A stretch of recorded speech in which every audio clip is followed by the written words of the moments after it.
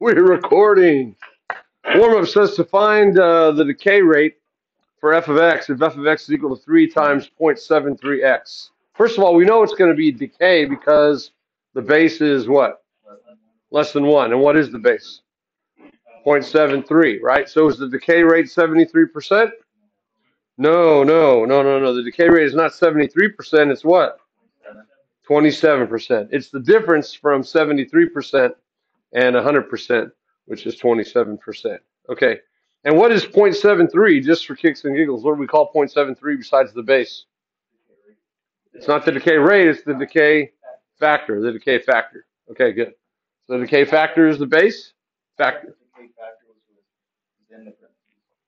That is 0.73. Yeah.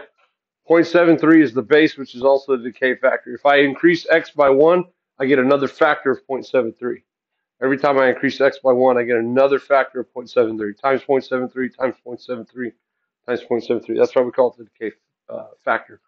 Yeah. Okay. Good. Hey, and then there was a knock upon the door. Maybe it's Santa. Oh, Santa, I just can't wait for you to come. I just can't wait for you to come because I got cookies, 3 yummy cookies, just for you for when you come. Oh, just for you for when you come because it's Christmas. VeggieTales, anyone? No one? I used to watch it when I was little. VeggieTales was dope, man. The stuff was good. Yeah. The songs were so catchy. Silly Songs with Larry. I still watch. I'll be flipping through channels on Sunday morning, and on the Christian Network they were showing VeggieTales, and I'll find myself like watching it for like 30 minutes. Wife's like, "Are you singing Silly Songs with Larry?" And I'm like, "I sure am." You should check it out. Good stuff. All right. Example 4. Tell whether each of the population models is exponential growth or exponential decay, and then find the growth decay rates for each of them. Use the model to predict the current population, and then compare the number to the actual current populations. Are they the same? Why or why not? Okay, so one of the things that we, again, use exponential equations for is to model things that exhibit exponential growth. And we said in the very beginning of 7 or 4.1 that populations exhibit exponential growth, right? Because the more people you have, the more people you're going to get. So here is a population model for San Jose, California. The nickname for San Jose is Sunny San Jose. The weather there is beautiful. People like living in sunny San Jose, California. So P of T, P is the population at time T in years from 1990. We got 782,248 times 1.0136 to the Tth power. First of all, is this going to be a growth or decay model? Growth. What is the base? 1.0136. Okay. Yeah, that's also known as then the growth what? Factor. The GF is 1.0136. Now, because it's bigger than 1, we know it's growth. So that means the population of San Jose is growing. Now, this is an example that was taken from real life data. I don't have the data, but it was taken from census information starting in 1990. So we can conclude then from this model that the population of San Jose in 1990 was what? 782,248. We can conclude that that is the initial value at t equals 0, which corresponds to 1990. And then from there, the population has grown. What would be the growth rate?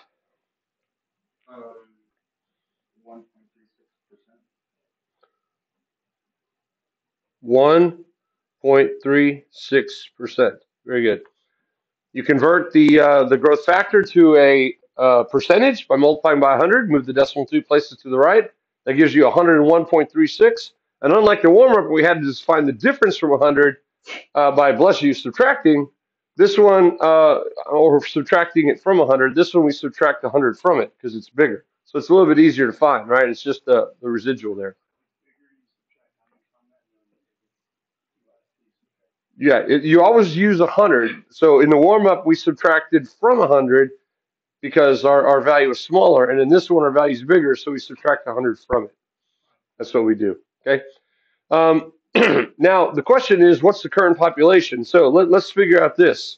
If 1990 corresponds to t equals 0, then 2023 corresponds to t equals what? 33. Okay, so what we want to do is we want to figure out what is P of 33. Now, there's a couple ways to do it. I can just type it in by hand into the home screen, 782.248, blah, blah, blah. But I'm going to do it this way. I'm going to go to y equals, and I'm going to type this in, 782.248 times 1.0136 caret to the x power. And then I'm going to go to the window and manually adjust it. I'm going to let my x min equal 0. I'm going to let my x max equal, I'm going to say 50. I'm going to go 50 years past 1990. That puts us in 2040. For my y min, since I'm measuring people, I'm going to put 0. And then for a max, let's see. If it's 782 now, how about 1 million? You want to try 1 million for a max? We know it's growing. So 1 with 6 zeros after it. And that's all we need to do. If we hit graph, whoa. Yeah, it's a baby graph. What do I need to do here?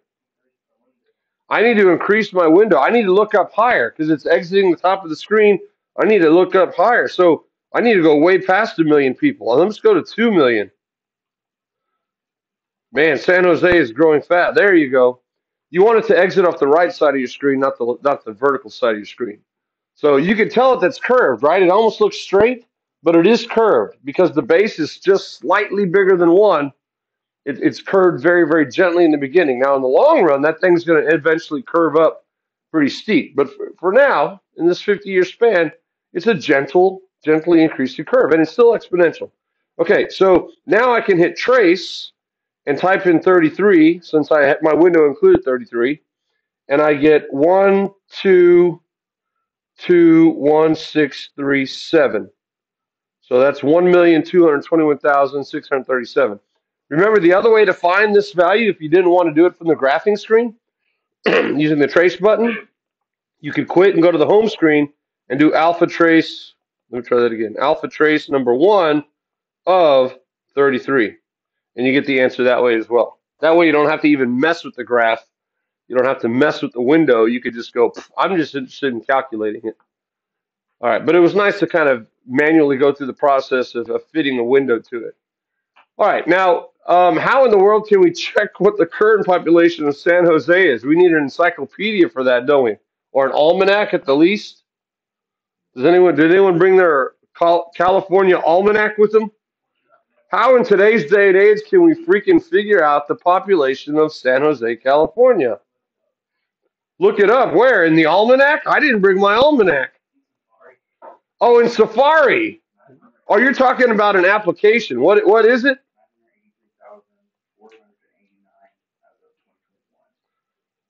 As of 2021. Okay.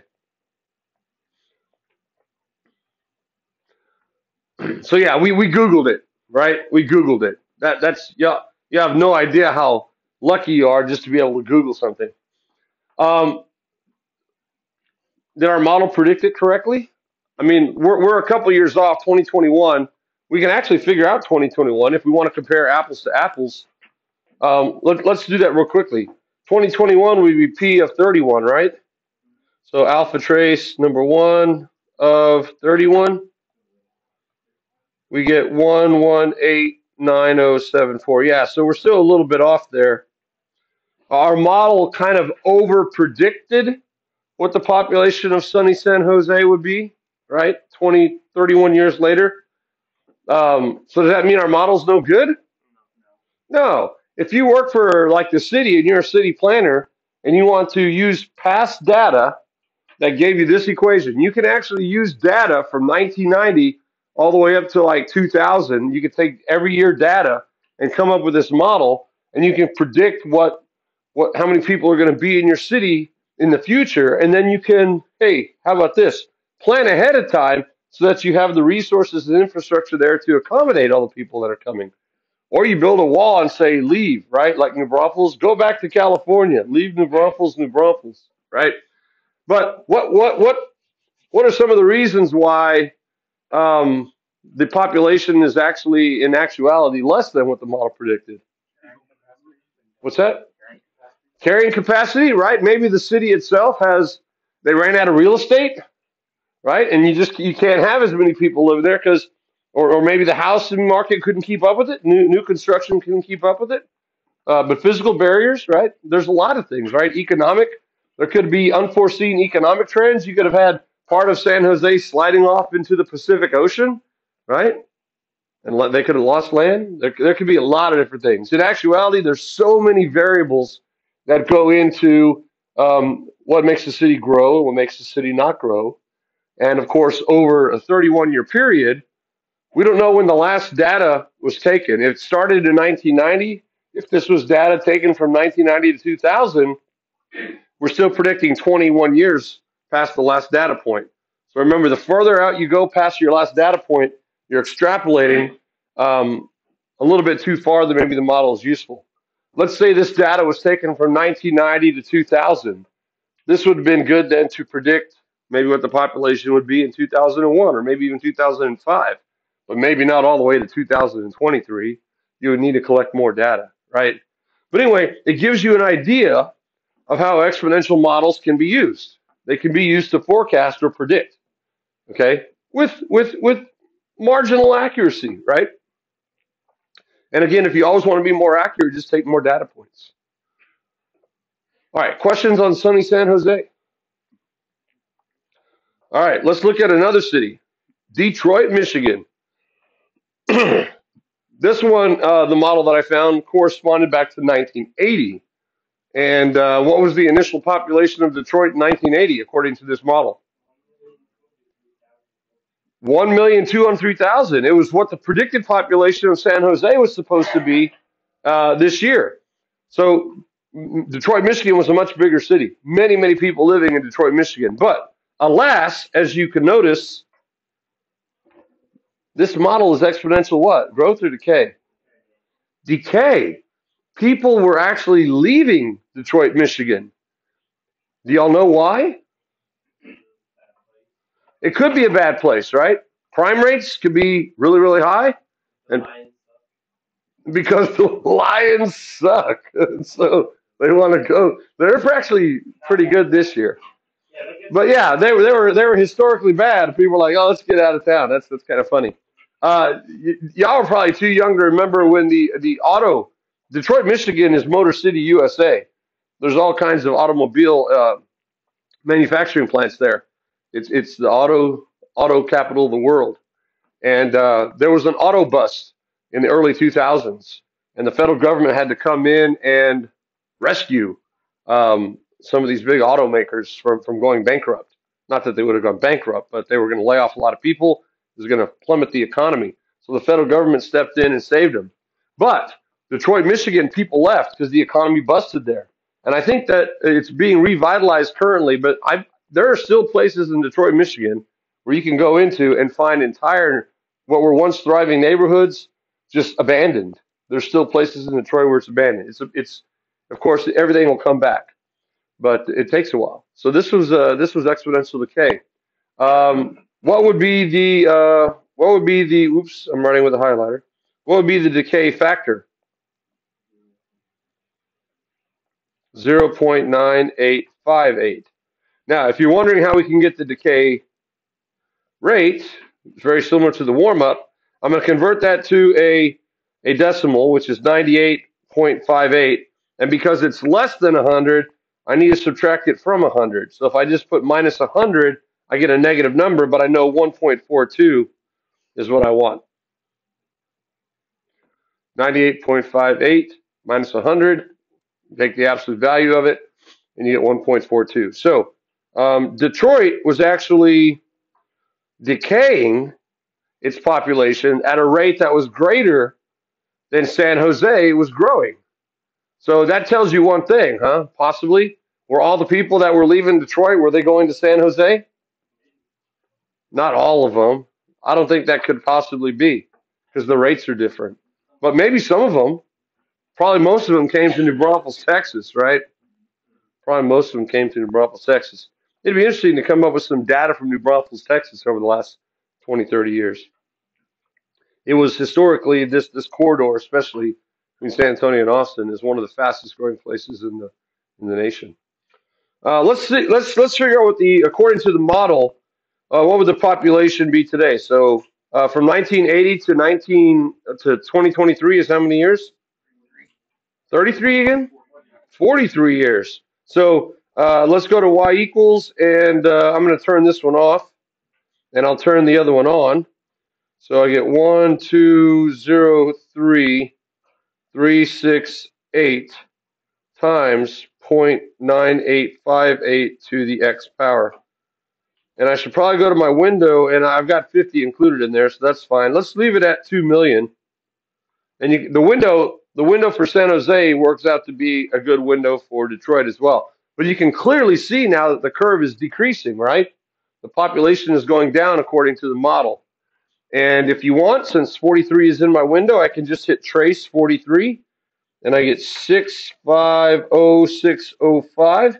Or you could go to the home screen again and go alpha trace number 1 of 43. Yeah, alpha trace number 2. Thank you. Alpha trace number 2 of 43. Thank you. I'm so used to doing alpha trace number 1. But we do have our equation in Y2. I kept it in Y1. 6.5, you get the same answer. Okay, now, again, we take out our almanacs and we Google it. And do you have the actual population? 621,193. Does it say as of? As of today. So that's as of 2023. This model is pretty close, right? And again, I don't know when the last data was taken. This data that started in 1980, it might have been a 10-year period. It might have been a 20-year period. I don't really remember. But we're predicting out to 2023, when certainly the data did not go out that far. And we get something that's pretty close. Our model predicts that there's actually more people in Detroit, and there's actually fewer people in Detroit. So maybe this, I don't think this data up here from 1980 takes into account the auto bust. Okay, there people were leaving Detroit before the auto industry kind of collapsed. And this includes the recent revitalization in the last 5 years. So Detroit suffered a bigger loss, but it's on the mend now. I think if you were to look at Detroit over the last 5 years, you'll see the trend is rising. It's back to growth instead of decay. 'Tis the cycle of life, right? It ebbs and flows, highs and lows. All right. Comments or questions? Exponential models. Okay, we have relevant domains. The domain of all exponentials is all real numbers, but in this case, our domain was 0 to 50, right? So we restricted the domain, and then we look at restricted ranges. Okay, so remember, exponential growth and decay models are appropriate for any type of behavior in the real world where the growth or decay rate is directly proportional to the current amount, where the situation of the more you have, the more you get, or the less you have, the less you lose is there.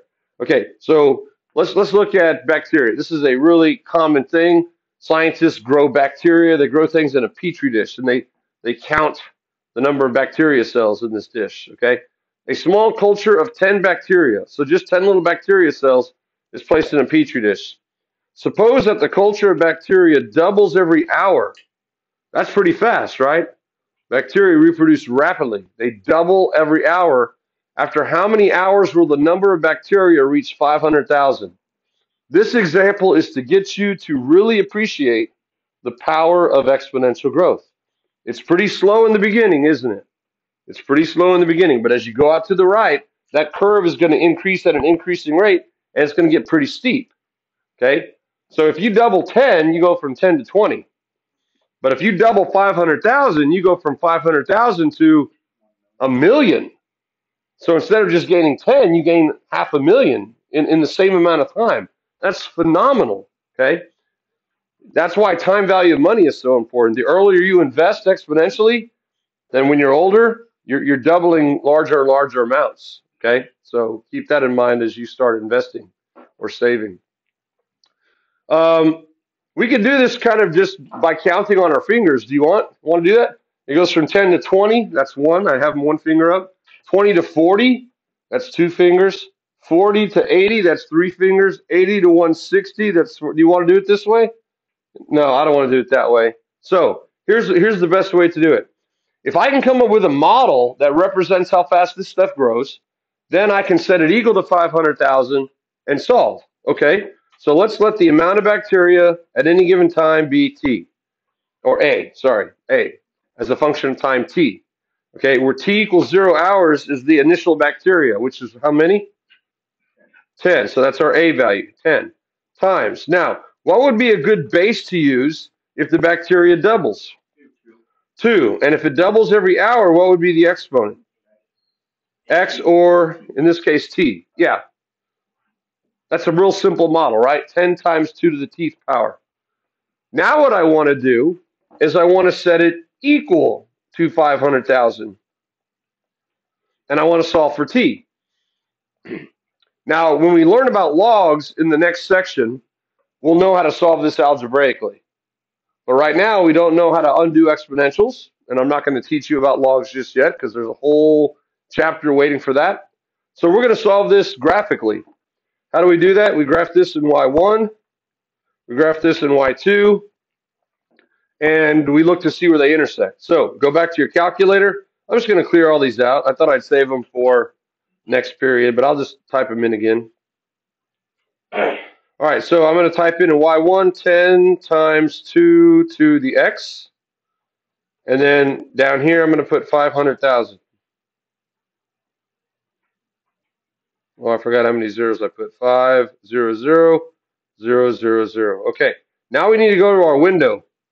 I'm going to start at 0 because that's my t-min. The domain goes all the way to negative infinity, but I'm starting at my relevant starting point of 0. And let's see, how many hours do you want to let go by? This is where we kind of guess a little bit. Is 50 hours a good place to start? That's where I happen to have it. Yeah, let's leave it at 50. We can always adjust that. You can skip the y scale, x scale, y min. I'm going to leave that at 0 because that's population of bacteria. I know we start at 10. 0 is the x-axis. And I'm trying to see where it reaches 500,000. So I at least want to go to something that includes 500,000. I'm going to switch it. I'm going to go back to 1,000,000. In other words, that's going to put my horizontal line of 500,000 right in the middle of my screen, won't it? Which is nice. You could also put 700,000. That would be fine. Now, when I hit graph, do I see it? Everything I want to see? Yeah, 50 was actually too much, wasn't it? You can see that it exits the top of the screen, so 50 was actually too much. I could have scaled it down to something less than that. But I see the information that I'm looking for. I see the blue graph, which it looks like it's the x-axis for a while, doesn't it? And then all of a sudden, almost like lightning, it goes from what appears to be a horizontal line to a very steep line that's approaching a vertical line very, very rapidly. Okay? That is the power of exponential growth. It goes from horizontal to vertical exponentially. What a great word to use. All right, now how do we find points of intersection? Second trace number 5, second trace number 5, enter, enter, enter. There's only one point of intersection. So underneath here, we'll put t equals 15.609 or 15.610, and we're going to put hours. Holy moly. I probably could have gotten there by counting on my fingers. It wouldn't have taken more than 3 hands, a little more than 3 hands. Now, how long will it take for the population to reach 1,000,000?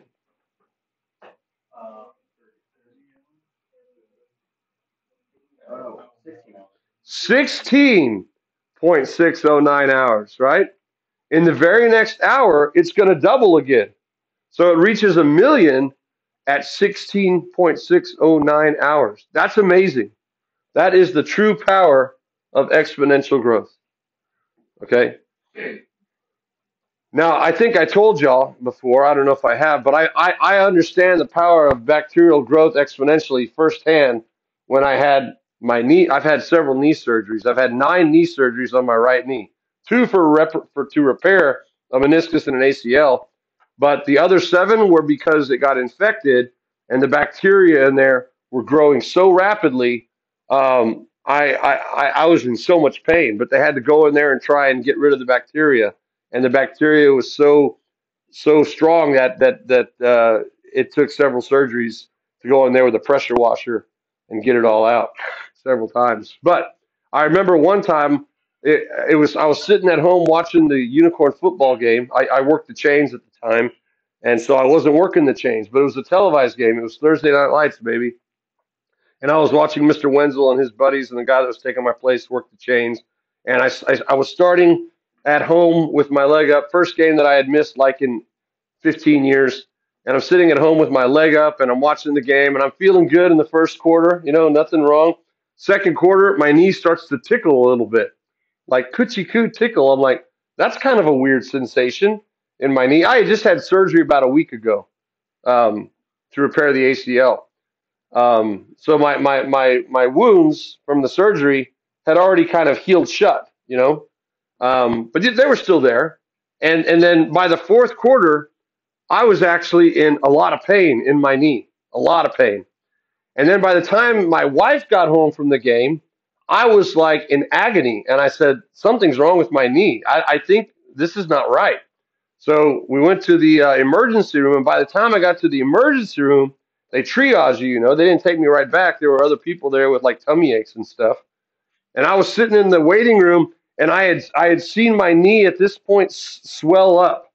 There was actually like fluid in my knee, and my knee looked like a balloon that was inflated.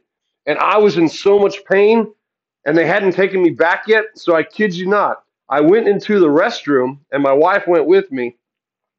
And to alleviate some of the pressure, I actually just pushed on that balloon as hard as I could, and bacteria juice squirted out from 3 of my surgical incisions.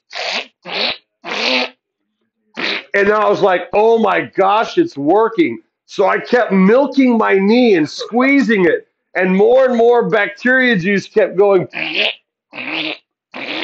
coming out of my knee until I had my knee pretty much back down to regular size. And I was like, oh gosh, I feel so much better. And it was lucky for me because it took them another 20 minutes before they brought me back, and it had already filled back up a little bit. And I remember Dr. Templin, who was on call. Dr. Templin, he says, "We got a gusher," and then after that, the IV was in, and I was in surgery, and they went in there and they cleaned it with the pressure washer, and I stayed in the hospital for a week on IV antibiotics, and that it came back.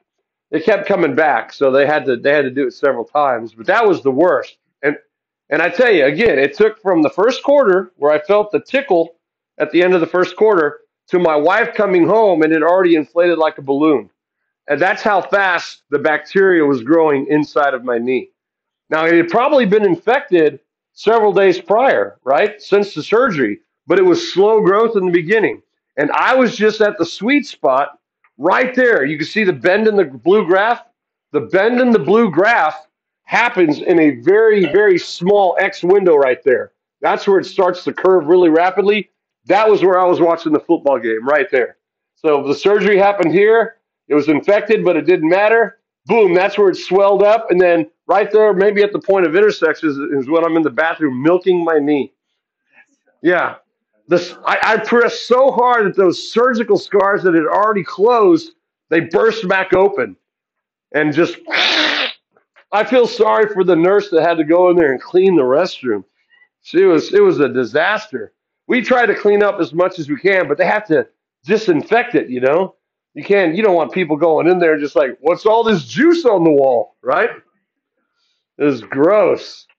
It was gross. But had they gotten me back a little bit sooner and given me, taking me in for emergency surgery, I wouldn't have had to destroy their restroom.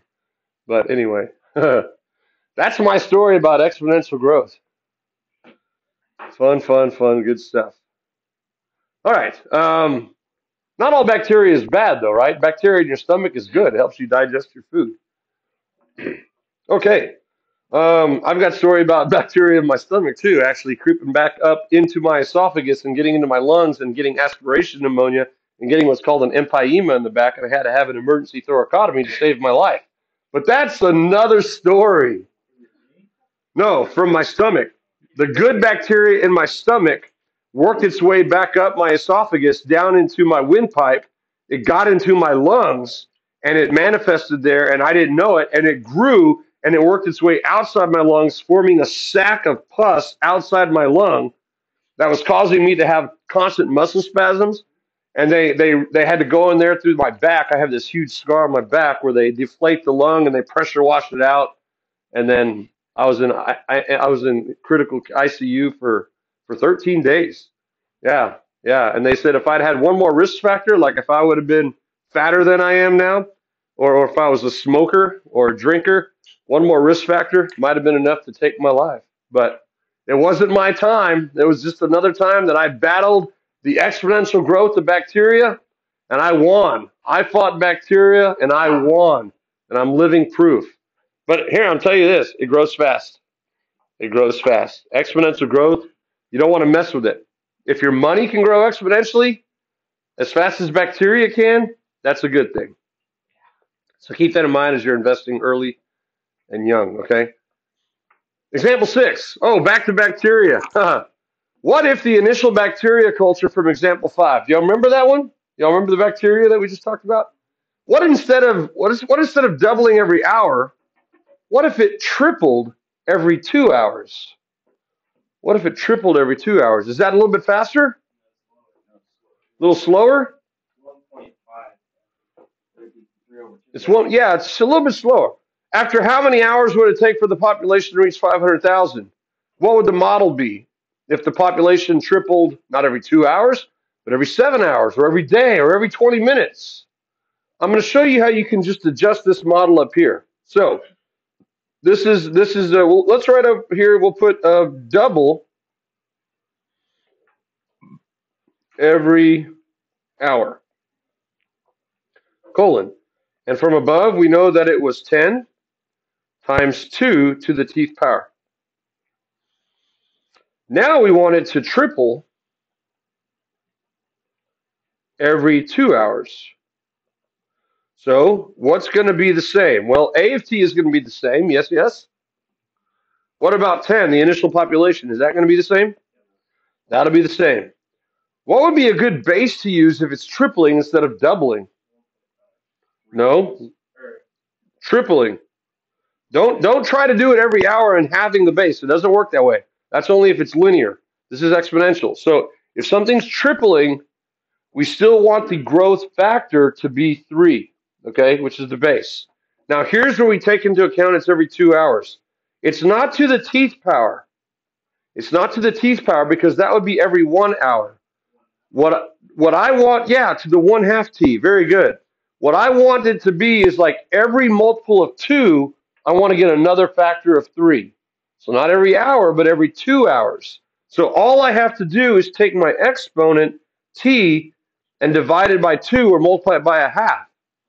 Now notice when t is 2, 2 divided by 2 is 1, and I get 3 to the first. There's your tripling factor. Another 2 hours goes by when t is 4. What's 4 divided by 2? 2. I get my second tripling factor, so on and so forth. Okay? So that should work. If it's every 2 hours, divide your exponent by 2. Okay. What if I want it now to triple? It says every 7 hours. What would it be? A of t is equal to what? 10 times, what's a good base if it's still tripling? 3. Well, what would the exponent be?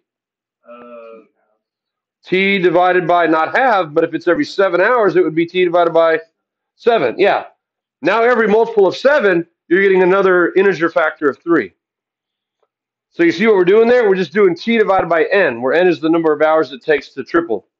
Okay? What about this one? What if it triples every day? Every 1 day. 1 day is how many hours? 24 hours. So that would be a of t equals 10 times 3 to the what? T divided by 24. Now let's think about what each of these are doing to my graph that I'm still seeing here. When you multiply on the inside of the function by 1/2 or something less than 1, does that horizontally stretch or horizontally compress the graph?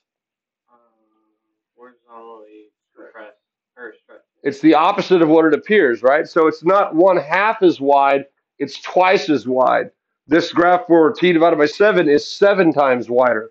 The graph of t divided by 24 is 24 times wider. So what that's doing is grabbing this blue graph here and it's stretching to the right, which essentially makes it flatter, doesn't it? And the flatter it is, the slower the growth is. So y'all are right in y'all's original consideration, right? Even though it's tripling, it's slowing down the growth every time you say every 7 hours, every 24 hours. And we know that that should be true because it's more time, but it takes the graph and stretches it horizontally. Now, what if it triples every 20 minutes? 20 minutes is what fraction of an hour?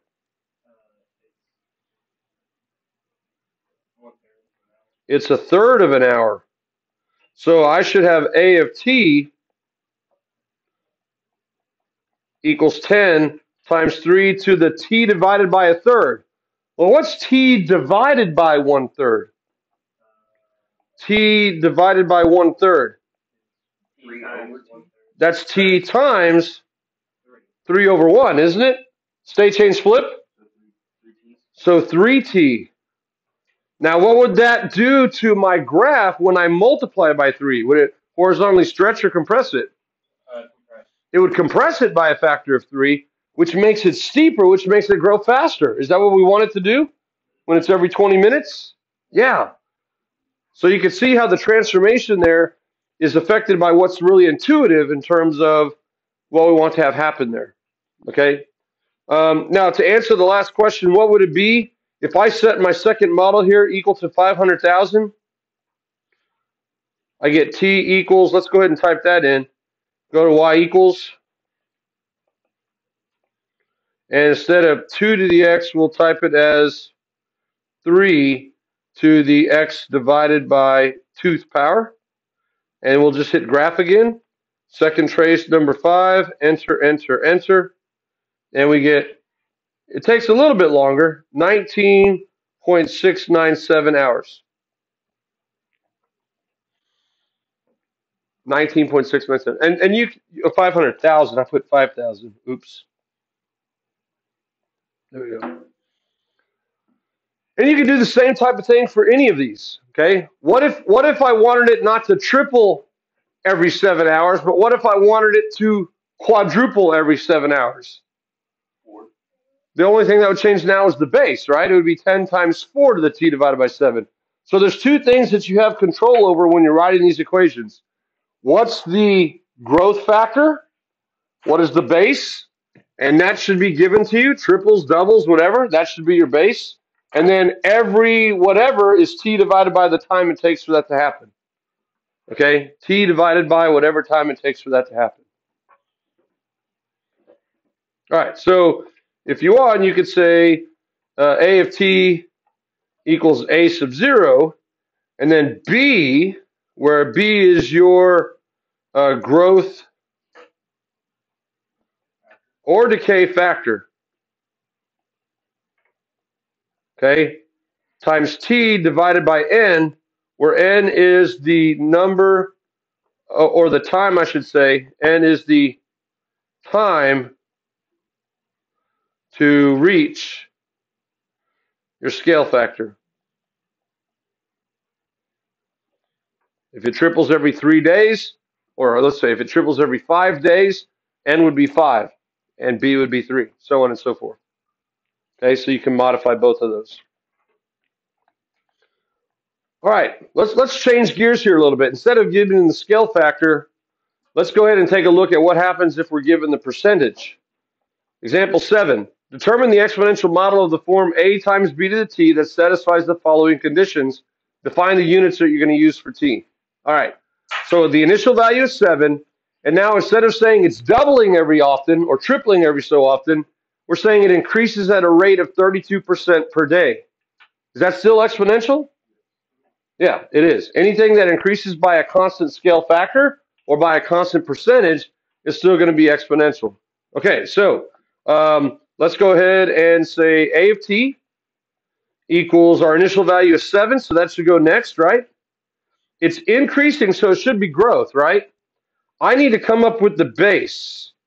How do I go from my growth rate to my growth factor?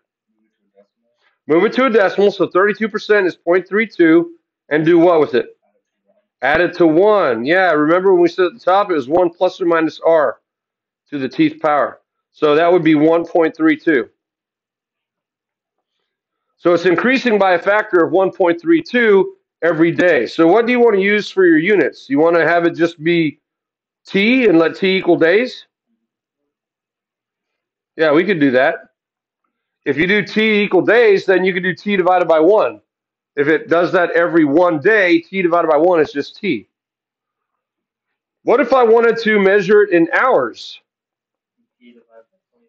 Good. Then I could say 1.32 to t divided by 24, but then I say t is in hours.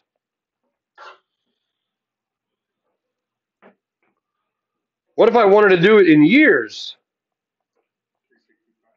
1 times. Yeah. Well, it would be t divided by 1 over.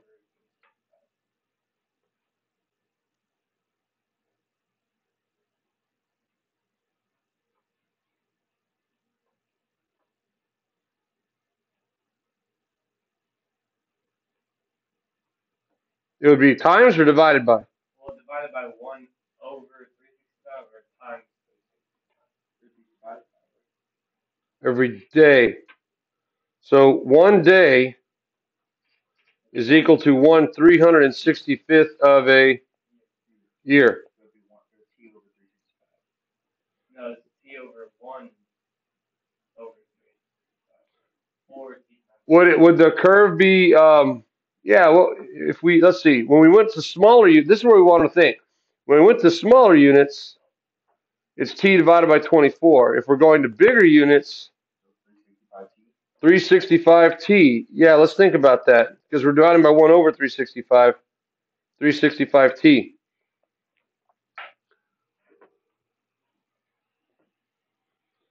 Yeah, that would make your graph compressed because if we're going out 1 year, the graph has to be compressed to fit into that time period. Yeah. Okay. All right, so are the units important? Yes, t is going to be in years. The units are important. So this is something to consider when you yourself are assigning a mathematical model to some real life situation, whether it's in statistics class or in your science class. You want to really clearly define what your units are. The units for A is, of course, whatever the units that we're measuring, population of bears, bacteria, whatever. But the time units are very, very important. Okay, let's look at letter B.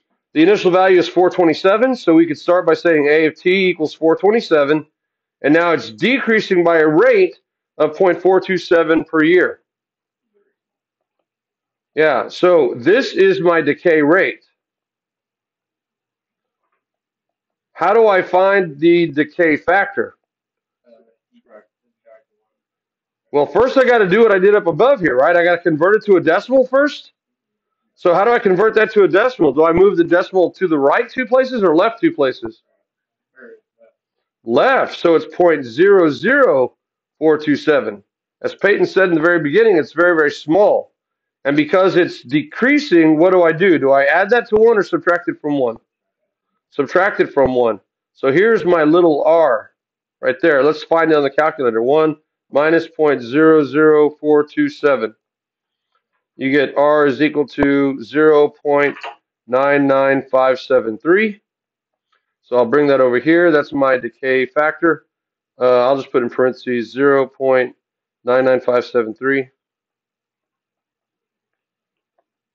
And it's per year. So what would be the most obvious unit to use? To call it t divided by 1 and let t equal what? Years. Yeah. What if we wanted to measure it in what if we wanted to measure it in decades? Do we usually use decades? No. Well, let's try it. Let's let t be in decades. It would be 427 and then 0.99573. Well, the question would it be divided by 10 or times 10? It would be times 10. Good. When you're going to a unit that's bigger, if you haven't noticed, when you're going to a unit that's bigger, it's going to end up being multiplied. When you're going to a unit that's smaller, it's going to be divided by. Or if it's the same. If it's the same unit, but it's less often. Okay? Or more often, I should say.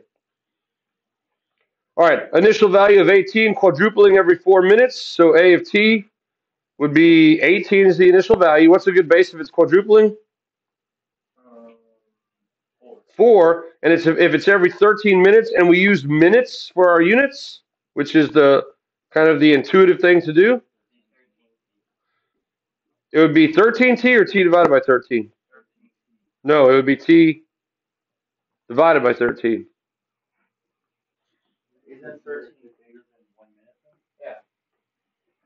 Well, no, I'm talking about if you change units, like if you go from minutes to hours.